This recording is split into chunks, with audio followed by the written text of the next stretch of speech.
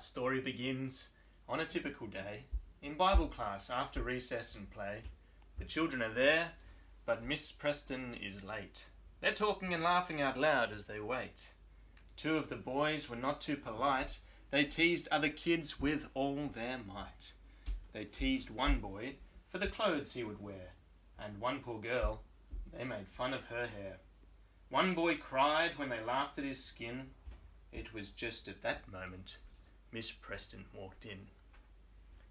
This is a wonderful kids' book that teaches kids in beautiful poetic language about how God has made us all different. God made me and you.